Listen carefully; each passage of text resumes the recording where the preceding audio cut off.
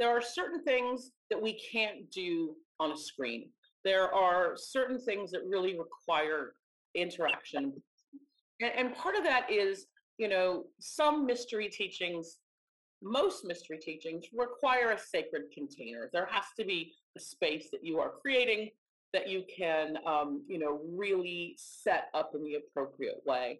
And so that's the next level. The next level is being together one-on-one. And I'm really evolving the way that I do that. I've been doing, group experiences around the world since 2006 for 17 years.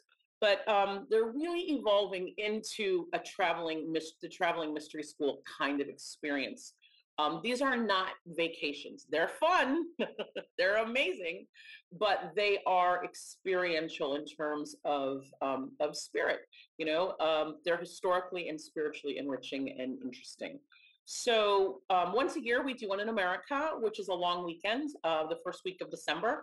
And this year, we are doing one in Santa Fe. And we have, it's our 10th anniversary. We've been doing Magdalene conferences since 2013. So I'm excited that it's the 10th year. I even have one or two women who have been with me in every single conference for the last 10 years. So I'm excited to honor them this year for being there. And the December conference is really special. And you've been to several of them.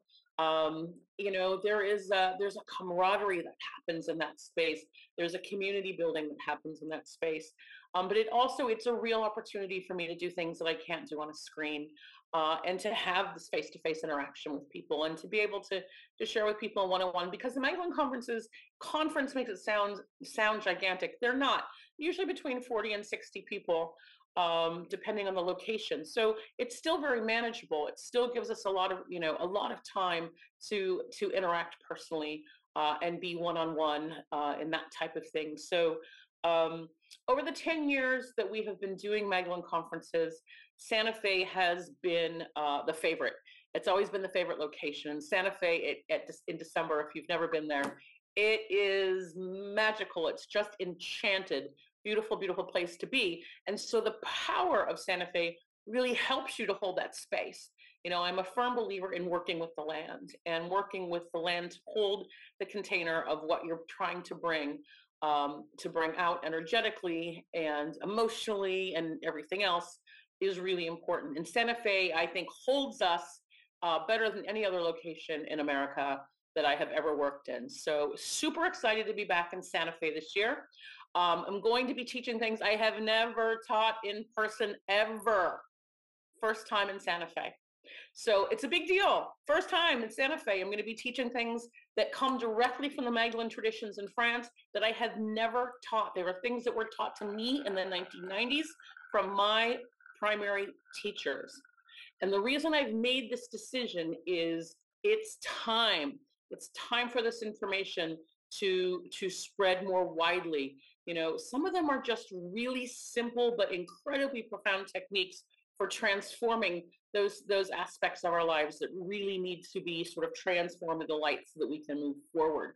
So we're going to be talking in Santa Fe about prayer and meditation, what's the difference, and how to approach them through this Magdalene tradition. So that's a big thing that's going to be happening in Santa Fe. Also, one of the things that really hit me during this period of meditation that I've been in here is that every single one of my master teachers is dead. Every single one of them. Every one of my master teachers is in spirit. So I shouldn't say they're dead. Dead is the wrong way to look at it. It's dramatic. But it is sometimes the way you have to look at it, right? So there's that piece of me that's like, okay, you got to deal with this whole concept of mortality, right? We're not here forever. And my realization is that because every one of my master teachers in Ireland, in Scotland, in France, in Italy, in Egypt is no longer here, and I am the collective of all of that wisdom from all of those people. And so I have this incredibly precious thing. It's like, having the Library of Alexandria in your body.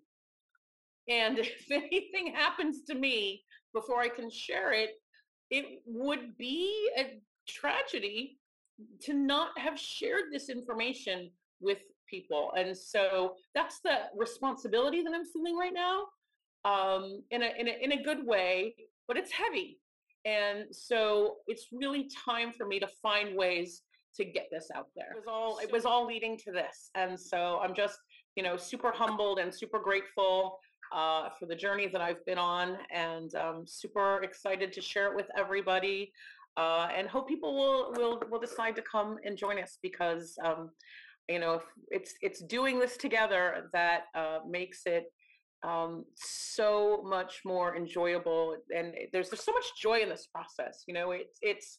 That's, I think, one of the things I also want to kind of close with is how much fun we have. Right, we have an amazing time when we're all together in these spaces. There's a real celebratory sense in it. I mean, we go really, really deep, but we go there together, and there's something in doing that that is so bonding, and it does create this incredible community and this incredible strength and this amazing network. So I just want to invite everybody who is called to come and join us, whether it's in Patreon, whether it's this year in Santa Fe, whether it's somewhere else in the world next year, France or Egypt. And I'd love to see you there.